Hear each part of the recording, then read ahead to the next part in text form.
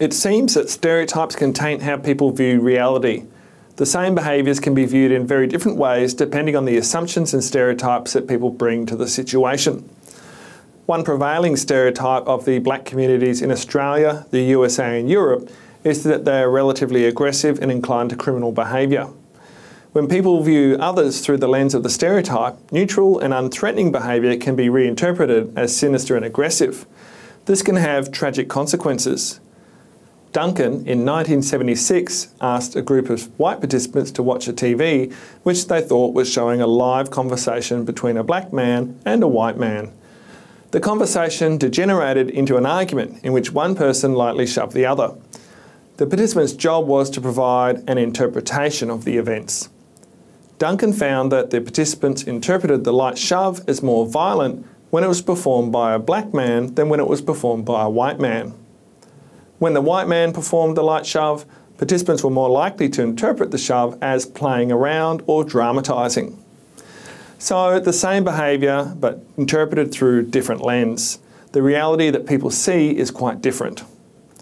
Participants were more likely to attribute situational factors when the light shove was performed by the white man, and they were more likely to attribute person factors when the light shove was performed by the black man. These results seem to demonstrate that the concept of violence was more accessible to participants when it was associated with the black man compared to when it was associated with the white man. Again, this can have tragic consequences. In 1999, Amadou Diallo, a 23-year-old West African man, was shot and killed in New York City by 4 police officers. Diallo was an undocumented immigrant from Guinea. One night, 4 police officers wearing street clothes were searching the streets of New York looking for a serial rapist. They came to an apartment complex at around midnight and saw Diallo standing outside the building. The police officers thought that Diallo matched the general description of the serial rapist they were looking for. The lights from the apartment complex were not working at the time, so all the police officers could see of Diallo was a backlit silhouette of him. The police officers ordered Diallo to stop and show his hands, but Diallo ignored the police officers' orders and tried to run away. Diallo eventually stopped, but he ignored the police officers' orders to not move and reached into his jacket to take out his wallet. One of the 4 police officers thought that the square object was a gun and yelled out "gun" to the other police officers. They then opened fire on Diallo, thinking that Diallo had a gun and was about to shoot them. During the shooting, one of the police officers tripped on something and fell backwards, causing the other police officers to think that this police officer had been shot. The police officers fired a total of 42 shots, and half of the shots struck Diallo, killing him. Later, no weapons were found on Diallo's body. It was confirmed that the object that Diallo had pulled out of his jacket was a wallet and not a gun. The 4 police officers were charged with second-degree murder, but were later acquitted of all charges. However, it's easy for us to blame the police officers for their wrongdoing after finding out that Diallo was unarmed. It was dark. The police officers had ordered Diallo to freeze. Diallo didn't. Instead, he reached inside of his jacket. If the object he had reached for was in fact a gun, there would have been less to question of the police behaviour. This incident really got researchers starting to think about the actions of the police with regard to race. The obvious question was, would this have happened if Diallo was white? In 2002, Corral and colleagues constructed a computer game in which people had to decide whether to shoot people or not. The targets that participants were instructed to shoot were either black American or white American.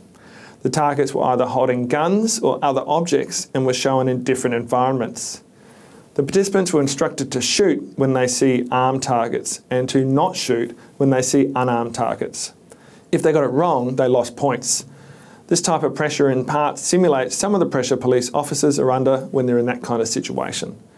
To create more pressure in some cases, Corral and colleagues also varied the amount of time that the targets were shown on the screen.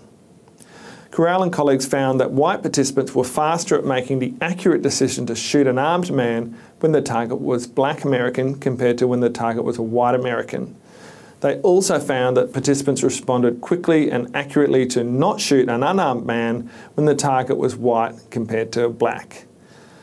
Not only that, but when you look at the errors that people made, they were more likely to make an error for armed targets when that person was white, so their error was to mistakenly not shoot the person. For unarmed targets, the errors they made were the opposite. They were more likely to mistakenly shoot a black target. That's a pretty catastrophic error, really. You might think, aha, this is like a racial conspiracy and we always knew that. However, it's not quite as simple as that, because Corral and colleagues also measured how racist people were and found no relationship between the level of racism and the magnitude of this kind of shooting bias. In addition, Corral and colleagues found that black American participants also showed this kind of bias towards black American targets. So this bias in shooting black American targets doesn't seem to be driven by racial tendencies. Instead, it seems to be driven by people's knowledge of the stereotype of black being young, urban and criminal, without even knowing they're using that stereotype. When in an ambiguous situation where the object someone is holding could be a wallet or it could be a gun, if the person is black, people are more likely to think that the object is a gun.